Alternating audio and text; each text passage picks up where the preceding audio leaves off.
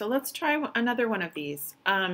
So let's say I'm still sticking with the identity of female college professors, and I want to try a different type of media. I'm going to try news stories. So I'm just going to type in female college professors news and see what I get. So I get a news story from NPR about why female professors get lower ratings. I get a news story about a professor who is talking about fake news websites. Here's another news report looking at the status of women in higher education. Ooh, this is a good one. Hottest professors in the Huffington Post.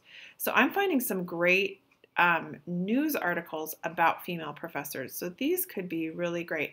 Rate My Professor data shows student gender bias against female professors. Yeah, so these would also be great pop culture artifacts. The news stories themselves, I could look at these and then notice, well, what are the stories being told about women college professors? And so let's just open this one and look at it. So I could analyze the picture that accompanies this news story. I could analyze the form, the format, the language, the audience. I could look at all this stuff and analyze that. So that looks like a great source.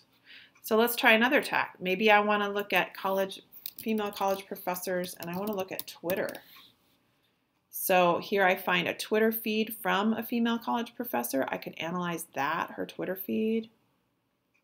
Here's one, the trace on Twitter.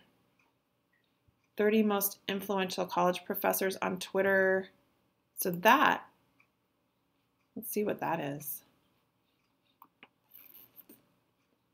So this is a guide to traditional and not traditional online degree programs. So this looks like, I'm not even sure what this thing is. I'd have to look more deeply into what this is, if it's somebody's blog or what it is. But so that's possible. But since I don't really know what that is, I might steer clear of that.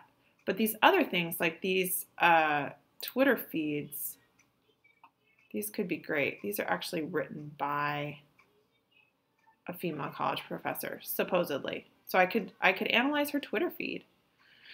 Anyway, so that's some examples of how you use Google to track down particular pop culture artifacts that you might use to analyze for your project.